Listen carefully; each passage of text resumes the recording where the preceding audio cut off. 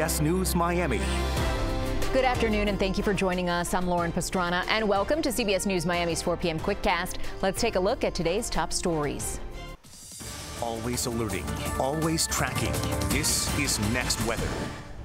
A live look right now at downtown Miami, where clear skies, a little chilly too. No complaints here. Next Weather Chief Meteorologist Ivan Cabrera joins us now with what we can expect as we slide into Art Basel weekend. Are things going to warm up for us? We're going to warm up, absolutely, but we're also going to be looking at some storms heading into Sunday. So a bit of a change in the forecast here, and we'll talk more about it. 72, we have recovered nicely from earlier temperatures. Take a look at the numbers here from this morning. We had temperatures in the 50s, widespread here, 64 in Key West, 61 in Marathon, and there's that 57 in Miami. Across interior neighborhoods, though, we had temperatures 52 in Kendall and low to mid 50s in general. We do have a bank of clouds that continues to roll in, those cumulus clouds, as the winds have now shifted and are coming in onshore, and that's going to moderate temperatures over the next few days. Look at the numbers here, low 70s and even upper 60s by 11 o'clock, and unlike what we did yesterday, so we're running about 10 degrees warmer for the overnight temperatures, particularly with this area of high pressure bringing us on the southern bank of it, those east winds that will at times bring us a couple of isolated showers. That would be about it. Nothing organized until we get into Sunday. That's when I'm tracking the next front. It's going to be coming in with plenty of moisture here, some showers, even some thunderstorms. We'll watch that closely. The forecast for Sunday really hasn't changed. I'm still going for 50% coverage. And then the problem will be with the same front. It's going to stall to our south, and then another high takes over to the north, and we're going to be in that windy sandwich here where we have the pressure differences, and so that's going to bring in and drive in numerous showers heading into next week. A lot of cloud cover, and temperatures at least are going to be steady. You'll see that in the 7-day forecast, but there's the east to eventually southeast wind that will continue bringing in some isolated showers through the end of the week and heading into a Saturday as well. It's not until Sunday that we get into the potential for some heavier rainfall here. Nothing torrential, but just keep in mind Sunday will be the wetter of the two weekend days. Overnight temperatures tonight, look how different it is when you switch on that onshore wind coming off the water there. Upper 60s is what we're doing with low 70s for the Keys, and then for tomorrow we're already approaching 80 degrees. That's typical for this time of year, so nothing unusual there. We'll do that again with a lot of clouds. This would be on and off cloudy periods here with a couple of isolated showers. Coverage only at 10%. We'll leave it at 10% for Saturday, and then on Sunday that's when we start getting into bigger rain chances before we get that front stalling out. It'll turn breezy as well the entire week. I think for next week we're going to get that very stiff wind coming off the water, and that's going to moderate and at least hold temperatures with mid to upper 70s after the front comes through on Sunday. Ivan, thank you. Right now, we have an update on a story we've been closely following on CBS News Miami. The 13-year-old accused of stabbing his mother to death will learn whether he will stay in adult jail next week. He's currently in jail, reportedly separated from everyone else for 23 hours a day.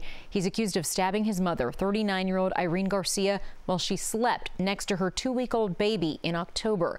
According to the arrest report, the teen called 911 and admitted to killing his mother. A Miami-Dade police officer is in jail this afternoon facing charges of armed kidnapping and armed sexual battery. 32-year-old Miguel Lomelli appeared before a judge a short time ago. His case was reset for this afternoon so he could find a lawyer. The judge ordered him to stay away from the victim. According to police, Lomelli was having an argument with his ex-girlfriend outside her home when things escalated, and Lomelli allegedly grabbed the victim, took her inside the home, and sexually assaulted her. Miami-Dade Police Director Stephanie Daniels released a statement which says in part, quote, "There is no place for betrayal of public trust of any kind in the Miami-Dade Police Department. The allegations of misconduct by one of my officers is extremely troubling, and immediate action has been taken to hold the officer accountable." South Florida rapper Kodak Black has been arrested in Plantation. The artist, also known as Bill Capri, finds himself in jail once again on charges of possession of cocaine and tampering with physical evidence. Kodak Black is scheduled to appear before a judge later today. This is not his first encounter with law enforcement. He was most recently arrested in July 2022 in Fort Lauderdale on other drug-related charges. Miami-Dade State Attorney Katherine Fernandez Rundle held a press conference earlier today to announce a major arrest in a human trafficking case. 2 people are facing a slew of charges for their alleged role in a prostitution ring. Rundle thanked law enforcement for their effort and swift action and for preventing what she called a potential tragedy. I'm very proud and grateful beyond words for the incredible team of professionals that are part of our human trafficking task force and our law enforcement partners, many of whom you see standing here today.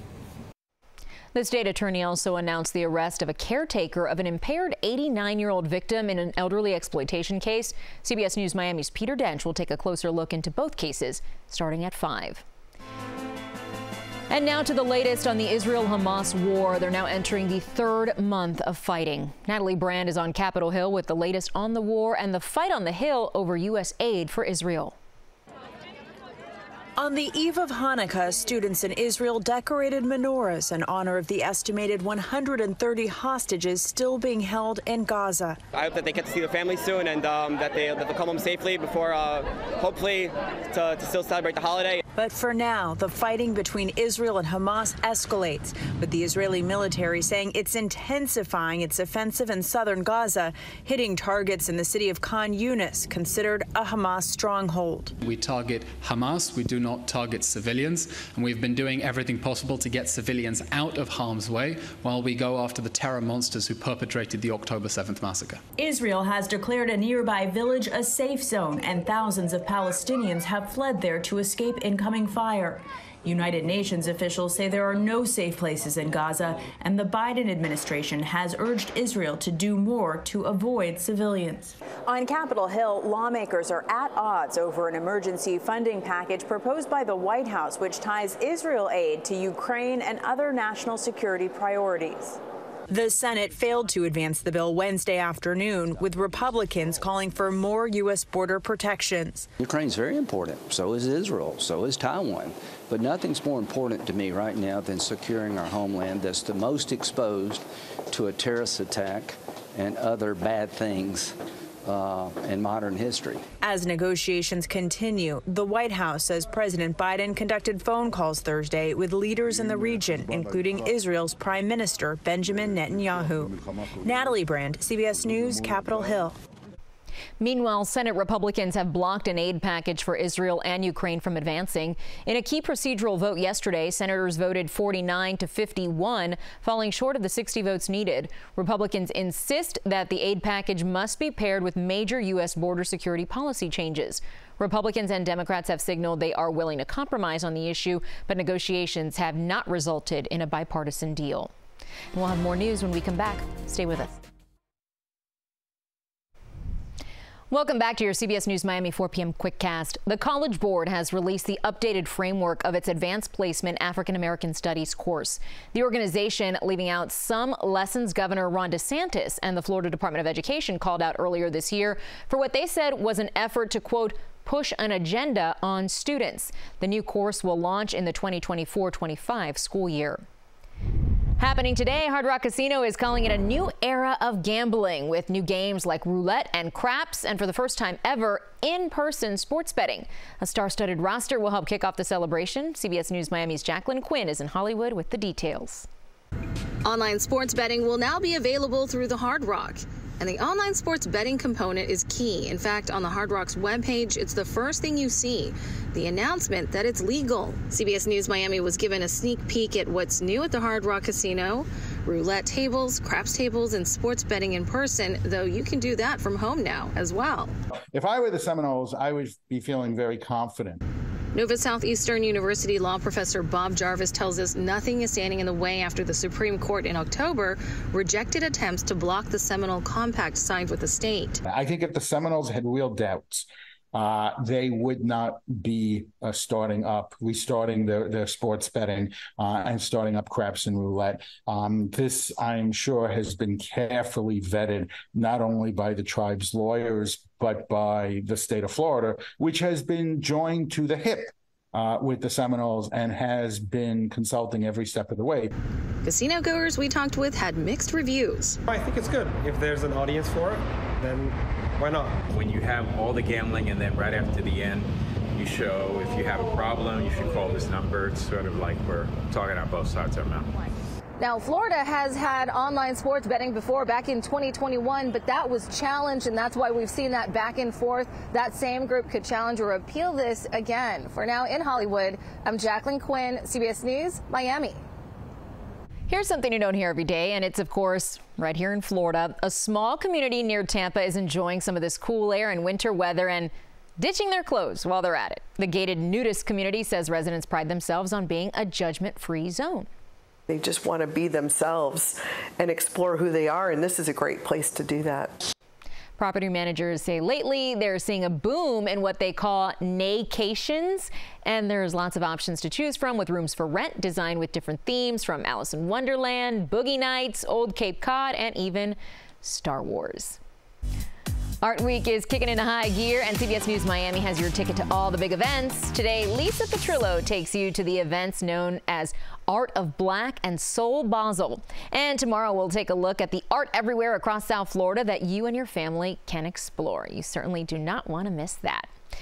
With the start of Hanukkah, South Florida is celebrating the holiday by hosting several menorah lightings. Miami Beach has one today at City Hall happening now. The Falls is hosting its Hanukkah at the Falls event at 6 p.m. And the city of Fort Lauderdale is hosting an event on East Las Olas Boulevard at 5:30 p.m. Next, weather meteorologist Cindy Pressler will take us live to one of the celebrations during the news tonight at 5, 6, and 7 o'clock. The power of CBS News Miami and the CBS News Miami stream are always right at your fingertips. So easy to do and find us. We are on Pluto TV, and it is all free. Or you can find us on your favorite streaming device with the CBS News app. Then click on CBS News Miami.